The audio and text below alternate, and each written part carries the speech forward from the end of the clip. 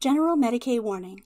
The views expressed in 5-ish minute lore, the lore delivered in rants, are sanctioned by their scholar Pergenium as excess rageous. Prolonged exposure can result in loss of IQ, high blood pressure, random outbursts, and blunt force trauma to the skull, resulting in unconsciousness. Please consult your local physician for more information. Abaddon the Despoiler. Legend says that each time he loses a battle, his top knot gets a little taller, and his arms get a little shorter. Want a quick summary of who and what Abaddon is? Okay, here we go. Abaddon is that annoying kid in high school whose dad is a total badass and thus spends all of his time massively overcompensating to try to show everyone else that he's a bigger badass than his dad and winds up just looking completely pathetic. The biggest problem with Abaddon is the way he's just supposed to be the champion of Chaos Undivided, while at the same time he inspires as much in the way of leadership and charisma as Dunkin' Donuts can push weight loss programs. He's the champion because he's supposed to be the champion and not much else. He's the leader of the armies of chaos in much the same way one can claim to be a herder of cats, and frankly it's not all that hard to convince followers of chaos and demons to do something mean-spirited.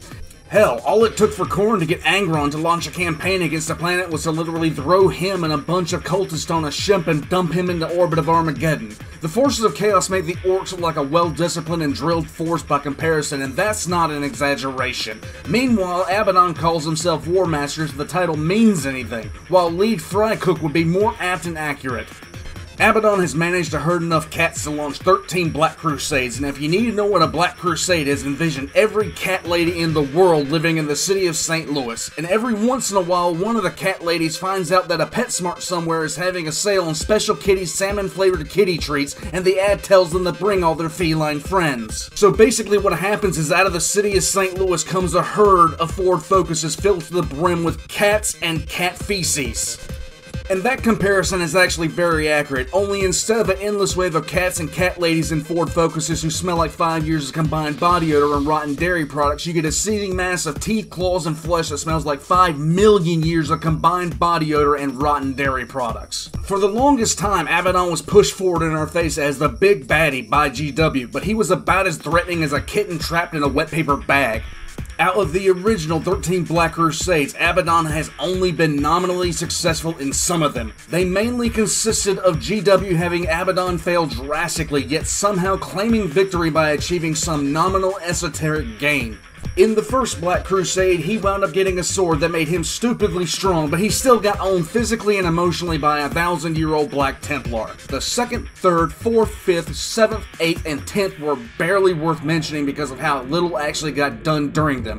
The 6th was essentially Abaddon backstabbing another Chaos Warband from his parent Legion.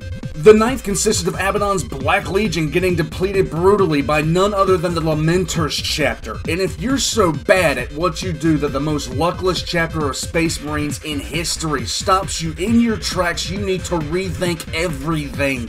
The 11th Black Crusade consisted of Abaddon displaying incredible tactical genius by dropping his entire fleet on top of a wall of orcs, and the Imperials just stood back with confused expressions as the orcs and the Black Legion fought for months until they were forced to retreat. Now, each time you look at one of these abject failures, remember, Abaddon is supposedly the greatest evil mastermind in all of 40k. It doesn't matter that he continuously threw billions, if not trillions, of cultists, demons, and traitor Astartes against Cadia trying to break his defenses only to do absolutely nothing. Oh no, you see, he was just doing that to distract the Imperium so he could test a curse, or so he could stop a dead saint from ruining his plans for the future, or try to find new ways out from the Eye of Terra. Yeah, or he did it to gain the favor of Tzeentch. Yeah! Now, by the time the 12th Black Crusade rolled around, Abaddon figured he needed to stop being an utter joke. He stole a pair of Death Star on steroid ships called Blackstone Fortresses and blew up one world in the Gothic sector that he was apparently trying to capture. He was in there fighting for 20 years and eventually got ran off by the Imperial Navy, taking both the Blackstone Fortresses back through the Eye of Terra. Then you had his crowning achievement, the culmination of all his wicked, dick-dastardly plans, the 13th Black Crusade. This was gonna be crazy. This was gonna be it, you guys. Oh boy, here we... Que vaya a recoger la paellera. Y me acuesto en su, ya para abrir el restaurante que era el arroz. Y me llama el cocinero. Risita, ¿qué? Ve por la paellera. Venga, que las 2 de la tarde ya están aquí. Miren, bañador. En las chanclas. Todo despeinado porque no me dio tiempo nada ponerme las chanclas y el bañador. Voy a la playa, había subido la marea. Eso.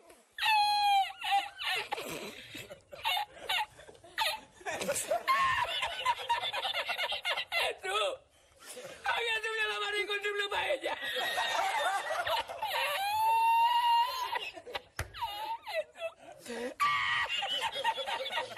Y la encontré porque estaba la paellera agarrada metida entre las piedras de Chipiona, del faro.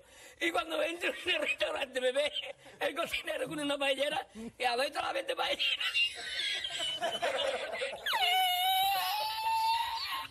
¡Asómate, mira dónde llega el agua! Llegaba el agua hasta el restaurante. Había subido la marea.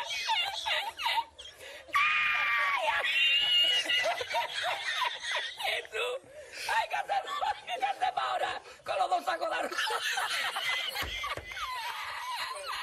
¡Ay, llama para Sevilla! ¡Llama a Sevilla que traigo paella! What a joke. What an utterly pathetic and sad, decrepit joke of a villain. 10,000 years of supposed planning and schemes only to wind up stuck with a foothold on Cadia and his fleet destroyed overhead. What a pathetic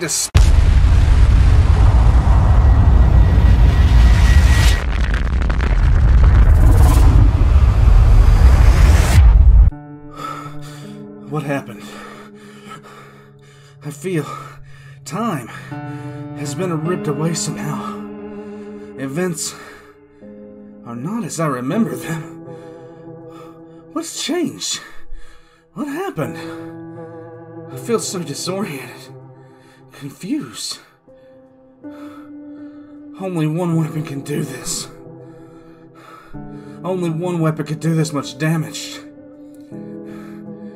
I'm confused, lost. GW, deploy the Retconia. Why the Retconia? Where's Cadia? What happened to Cadia?